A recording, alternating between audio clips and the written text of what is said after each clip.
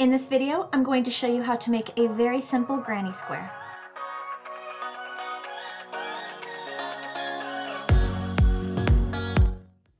There are many different ways to make a granny square. This is just one technique that I'm going to show you, but I'm going to show you the two different ways to make this particular granny square pattern. The one way is with one solid color or just one skein of yarn. If that one skein is changing colors on its own, it's variegated, and you just want to keep using that one skein of yarn until it's all gone, you're going to use this pattern technique right here.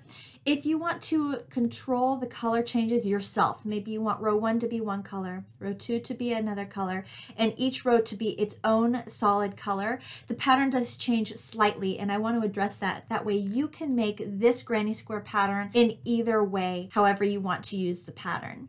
If at any point in this video you do like what you see, please push that thumbs up button. And if you haven't yet, subscribe to my channel and click the bell. That way you don't miss any of my videos. I try to release a brand new video every single Friday covering a wide range of different types of crochet projects, and you're not going to want to miss out. This pattern can be made with any size yarn, which is super great. So you can use anything that you have available to you, from super fine to mega bulky. All these yarns will be able to perform this particular pattern. I am using a size 4 weight worsted medium Aran 10 to 12 ply yarn to perform this example. The crochet hook that is recommended for this size yarn is generally an H8 or 5mm crochet hook. I decided to just go up a crochet hook size to an I9 or 5.5mm crochet hook, just to make my stitches a little looser and more moldable, more comfortable for what I'm doing. You could also go down a size to a G6 or 4.25mm crochet hook if that's what you have available to you, or if you want your stitches to be much tighter in whatever you are making. I also recommend using a pair of scissors just to cut your yarn off wherever you want to make that cut, and a yarn needle tapestry needle to weave in your ends at the end of the project. Beginning with the color of yarn that you will start with in the very center of your granny square, leaving enough room to weave in our ends at the end of the project when we are all done. I leave about 4 inches here, 4 or 5 inches, and then I create my slip knot, attach my crochet hook, and I'm ready to go. We begin by chaining 6.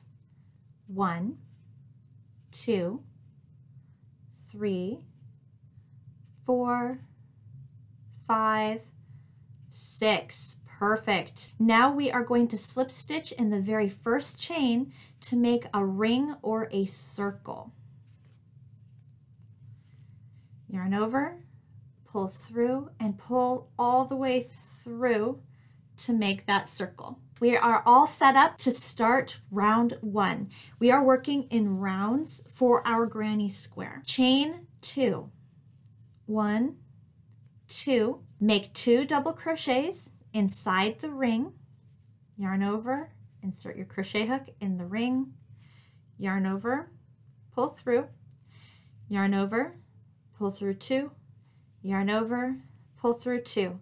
If you need more practice with your double crochet stitches, check out my video right here where I do very slow instructions on how to do a double crochet stitch so you can be all set up for success. All right, second double crochet stitch. That first chain 2 counts as our very first double crochet stitch. So this is our first group of 3 double crochets. We want a total of 4 groups to end round 1. After your first group, you will chain 2, 1, 2, make 3 more double crochets inside the ring, 1, 2, 3, chain 2, 1, 2, 3 more double crochets inside the ring, 1, 2, 3. Got my 3 groups, need 1 more group, so chain 2, 1, 2, and last group of 3 double crochets. 1, 2, 3. Perfect. Chain 2, 1, 2, and now we're going to slip stitch into the top of that second chain to close off round 1. Round 1 should look like this. For round 2, if you are using the exact same yarn to continue on, you will chain 3. 1, 2, 3, and then you will make 2 double crochet in this corner space right behind your stitch. So yarn over, insert your crochet hook into this corner space, yarn over, pull through, yarn over, pull through 2, yarn over, pull through 2. 1 more double crochet, and then we can move forward. To hop over this group of 3, we will chain 1, and in this next corner we will make 3 double crochet, chain 2, 3 double crochet. 1, 2, 3, chain 2, 1, 2. That chain 2 helps us to create a point in our square. And 3 double crochet. 1, 2, 3. There we go. Okay, to hop over this group of 3 double crochets, we will chain 1. In this next corner, we will do 3 double crochets, chain 2, 3 double crochets. 1, 2, 3, chain 2, 1, 2, and 3 double crochets. 1, 2, 3, chain 1 to hop over the group of 3. Next corner, 3 double crochets, chain 2, 3 double crochets. 1, 2, 3, chain 2, 3 double crochets. 1, 2, 3, chain 1, hop over this group of 3. Last corner, we already have a group of 3 in this corner, so we're going to do a 3 double crochet, chain 2. So 3 double crochet, 2, 3, chain 2, 1, 2, and then slip stitch into the 3rd chain or that top chain of the chain 3 to close off round 2. And this is what you should be looking at. For round 3, we will do exactly what we did for round 2. We begin by chaining 3, 1, 2, 3, make 2 double crochet in the corner space behind our stitches. 1, 2, chain 1 to hop over that group of 3 double crochets. In this chain 1 space, we're going to make 3 double crochets. 1, 2, 3, chain 1 to hop over this group of 3 double crochets. In the corner stitch, we're going to make 3 double crochets, chain 2, 3 double crochets. 1, 2, 3, chain 2, 1, 2, 3 double crochets. 1, 2, 3, chain 1, hop over this group of 3. In this chain 1 space, make 3 double crochets. 1, 2, 3, chain 1, hop over the group of 3. In this corner stitch, make 3 double crochets, chain 2, 3 double crochets. 1, 2, 3, chain 2, 3 more double crochets, 1, 2, 3. In this last corner space, we already have a group of 3 double crochets in here. So all we're going to do is make 3 double crochets and 2 chains.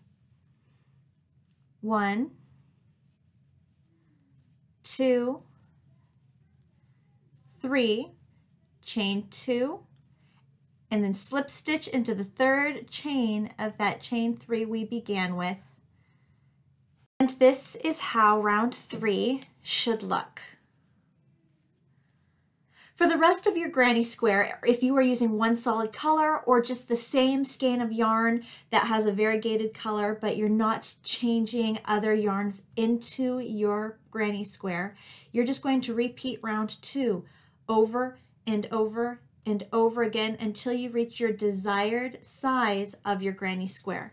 Each corner will include 3 double crochet, chain 2, 3 double crochet.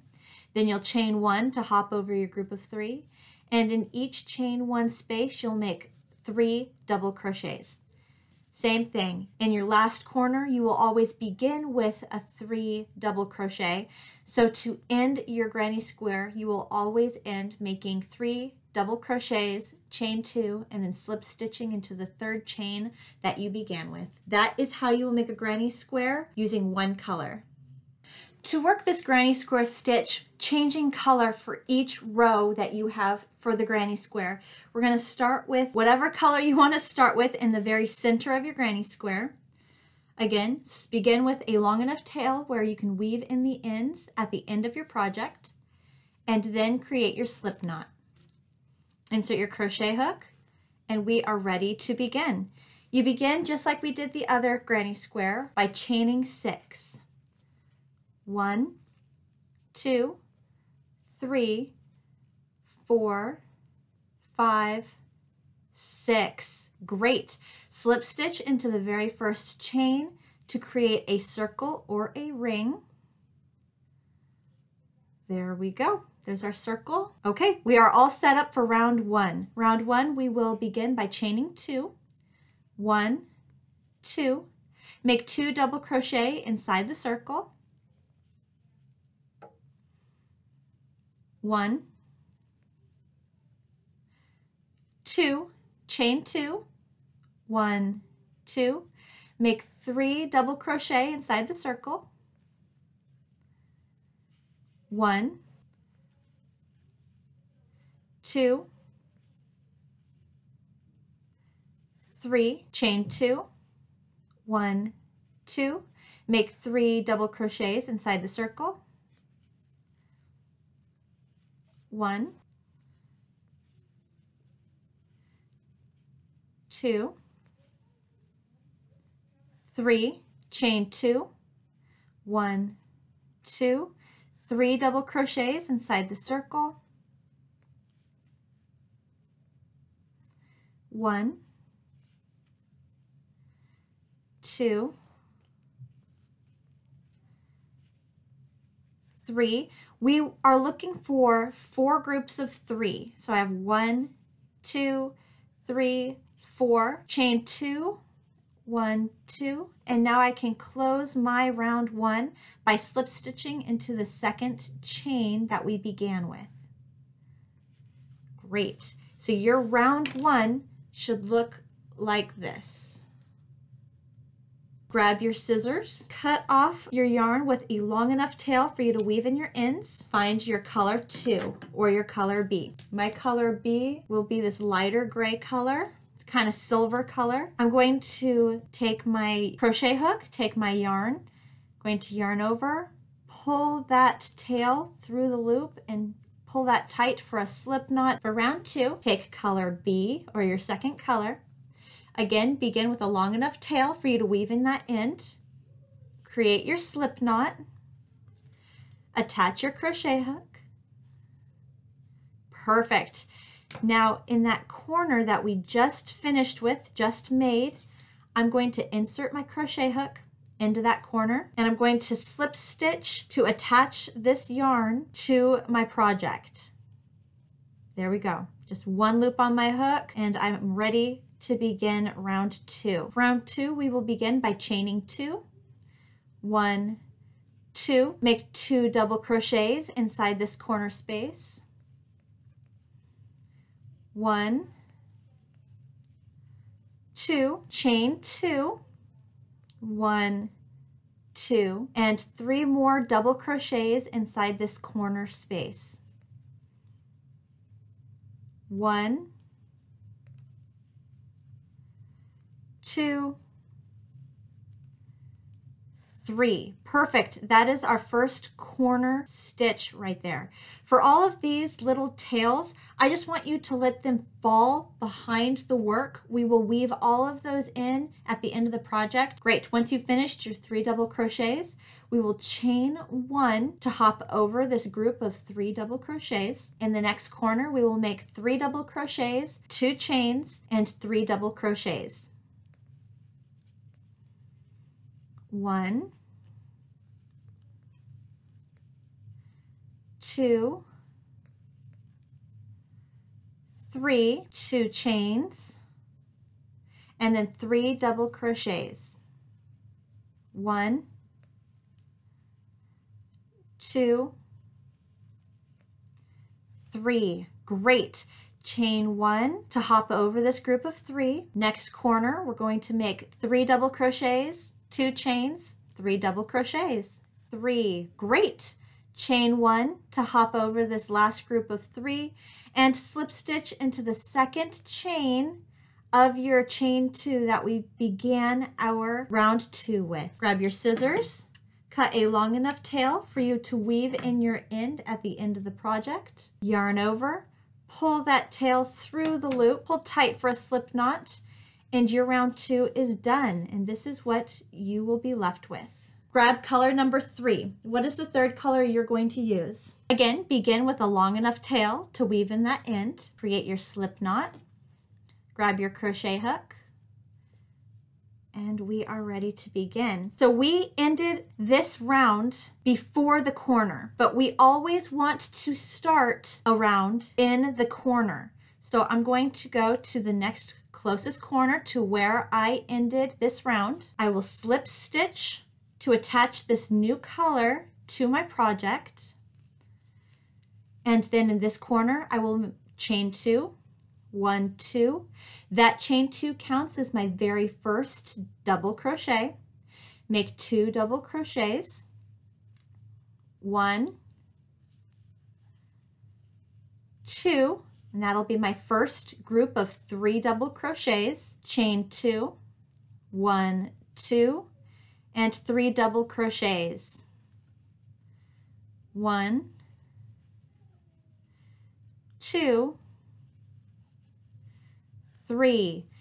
Chain 1 to hop over your group of 3. In the next chain 1 space, make 3 double crochets. 1,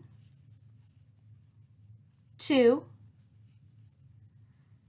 3, chain 1, hop over this next group of 3 double crochets. In the corner stitch, we're going to do 3 double crochets, 2 chains, and 3 double crochets. 3, 1, chain 1, hop over this last group of 3, and slip stitch into the second chain that we began with. And that will close round 3. And this is approximately what you should be looking at the end of round 3. Grabbing your scissors, cut your yarn, leaving a long enough tail to weave in your ends. Yarn over, pull that tail through the loop, pull tight for a slip knot, and there we are. So for round 4, you're just going to grab your next color. In my case, it would be a white, and you basically just repeat what you did in round 3. You have the pattern. You know what you're doing. To hop over a group of 3, you will chain 1. When you come upon a chain 1 stitch, you will make 3 double crochets in that chain 1 space. And chain 1, hop over this group of 3. Next chain 1 space, you will make 3 double crochets. In every corner, you will make sure there are 3 double crochets. Chain 2, 3 double crochet. You will keep repeating round 3 over and over and over until you've reached your desired size of your granny square, repeating your color choices or just having a different color for every row. Once you've reached the very end of your granny square, when you've reached your desired size, you will grab your yarn needle tapestry needle. You will take your ends and you will weave in those ends in the same color as the tail itself. And then you will be done with your granny square. And there's so many different things that you can make with granny squares. It's very exciting. You can either just continue making one as big as you want to make a full blanket, as large as you want that blanket to be. You can sew these or crochet these squares together and make a blanket that way. So you just make a bunch of individual smaller sizes that are the same size or alternating sizes. It's so much fun. There's so much you can do with granny squares, different colors, different vibes that you can bring with them. You can make purses, you can make sweaters. It's a lot and it's very exciting. So once you have a basic granny square, there's so much you can do, and I'm so excited for you to learn this and be on your way. So many possibilities. Thank you so much for watching my video. Again, if you enjoyed this tutorial of the granny square, please push that thumbs up button, and I look forward to seeing you with my next tutorial. Have a wonderful day, guys. Bye.